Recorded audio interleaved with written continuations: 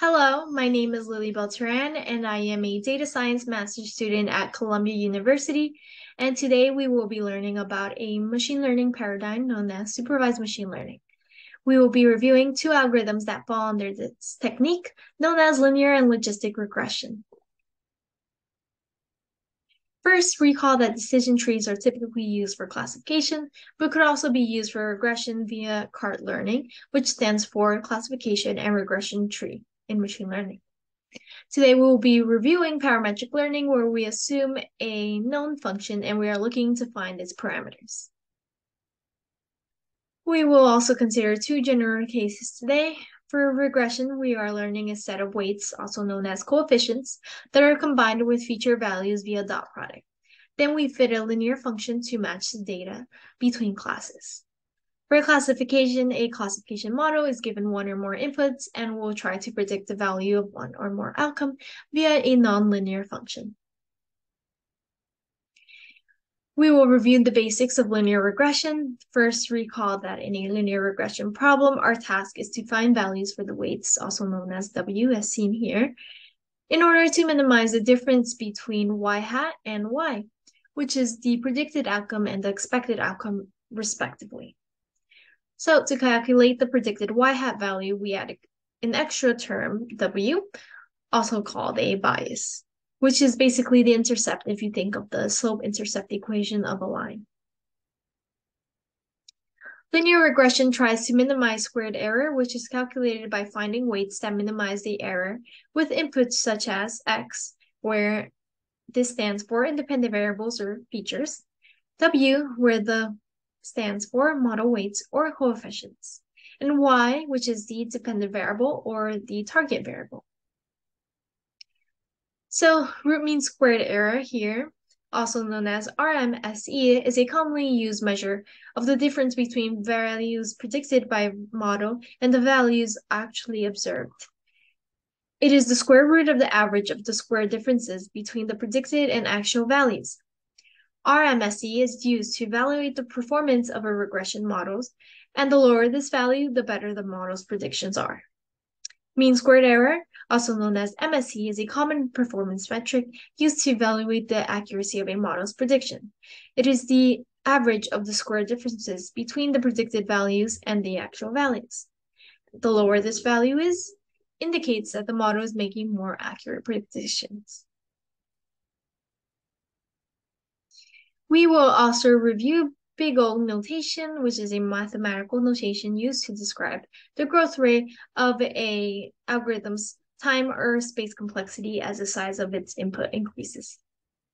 It provides an upper bound on the growth rate of the running time or memory usage on an algorithm, allowing us to compare the efficiency of different algorithms.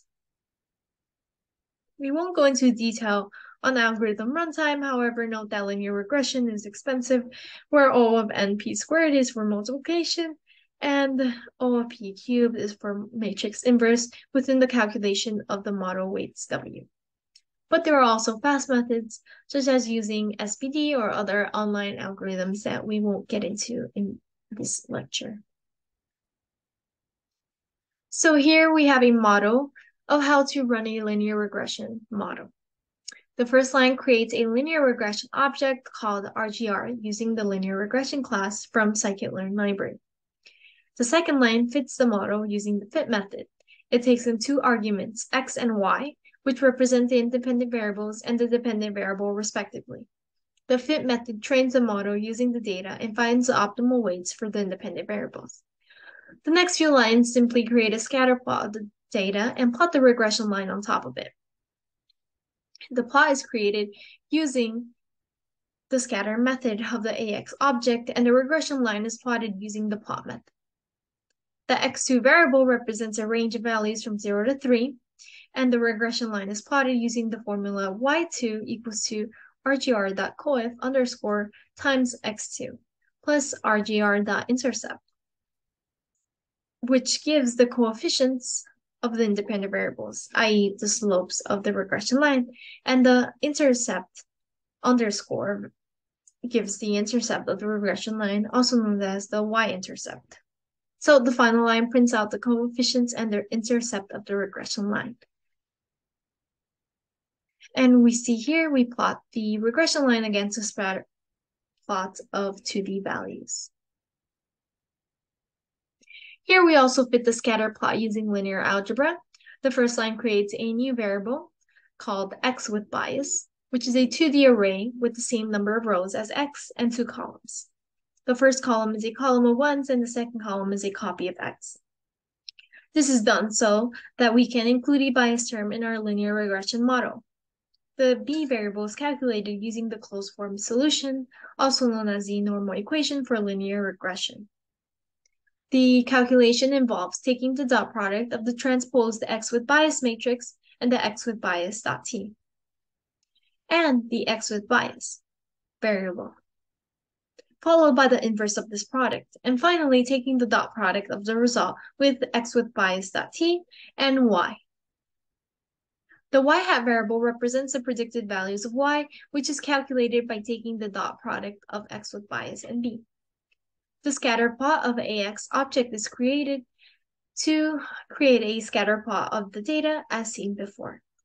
The plot method is used to plot the predicted values of y hat on top of the scatter plot.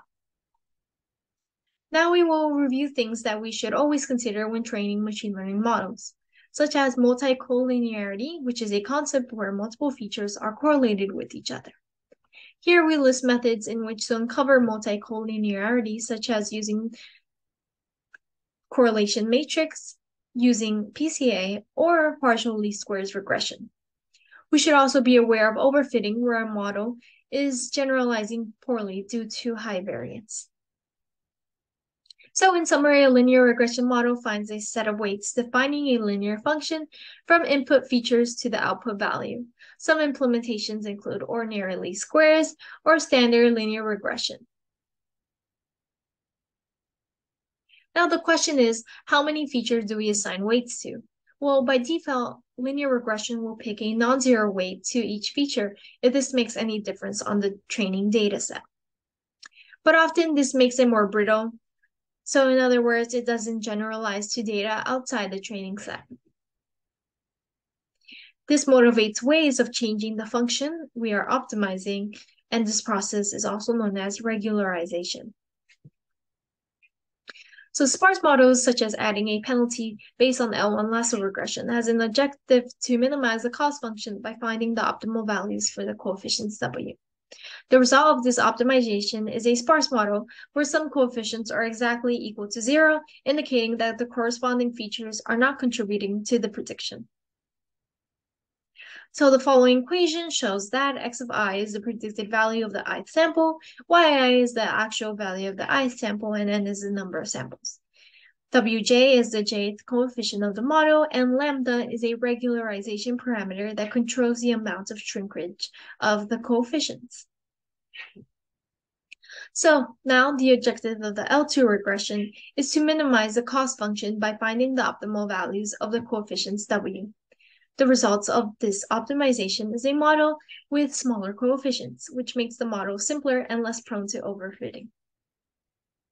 So in summary, lasso and ridge regression are two types of regularized linear regression that add a penalty term to the cost function to prevent overfitting. The difference between them lies in the type of penalty term used. So in general, lasso is more suitable for cases where there are many features and only a few of them are relevant to the predicting, while ridge is more suitable for cases where all the features are important, but some of them may have high correlations. The choice between lasso and ridge regression depends on the specific problem and the nature of the data. ElasticNet is a hybrid of lasso and ridge regression that combines the penalties of both methods. It adds a penalty term to the cost function that is a combination of the L1 penalty used by lasso and the L2 penalty used by ridge. Here, alpha is a mixing parameter that controls the balance between the L1 and L2 penalties. The ElasticNet is a flexible method that can provide a trade-off between the sparse models generated by lasso and the dense models generated by ridge. The choice of alpha allows to control the balance between the two penalties. For linear regression, we summarize 3 techniques to reduce overfitting by using lasso, ridge, and ElasticNet. Later, we will see how to optimize the size of the penalty terms.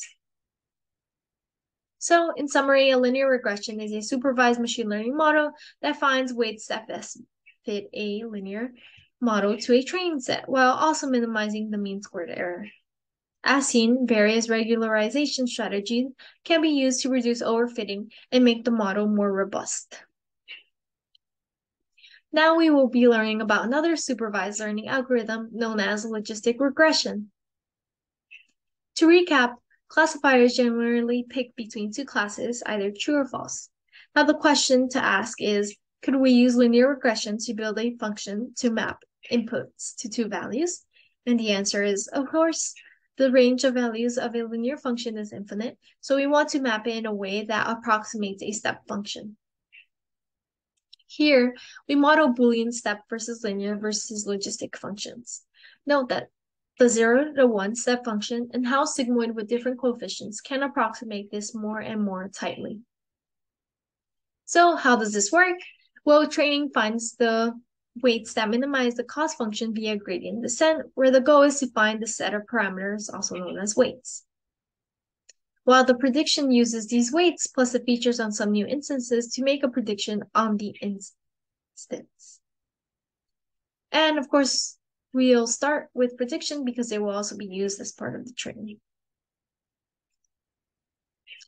The sigmoid function seen here maps any real value number to a value between 0 and 1. So if the output of the sigmoid function is greater than or equal to 0.5, it is interpreted as the predicted class being positive. And if it is less than 0.5, it is interpreted as the predicted class being negative, also known as false. This approach is commonly used in binary classification problems where the goal is to predict one or two classes. The threshold of 0.5 is used to make a decision between the two classes, and it can be adjusted depending on the specific problem and the desired balance between false positive and false negative errors. But it is even better to take into consideration probabilistic predictions, where probability estimates can be turned into prediction based on the threshold. For instance, predicted y hat is 0 if the probability estimate is less than 0.5, or 1 if the probability estimate is greater than or equal to 0.5. Logistic regression is trained using log cost to measure the error between our probabilistic estimate and the training label. By using the log cost, the objective of the optimization algorithm becomes finding the set of weights that minimize the logarithmic difference between the predicted and actual class labels, which helps ensure that the optimization algorithm converges to a better solution and avoids getting trapped in a local minima. We should also note that gradient descent is an optimization algorithm used to minimize a cost function in machine learning and deep learning. The goal of the gradient descent is to find a set of parameters, also known as weights, that minimize the cost function.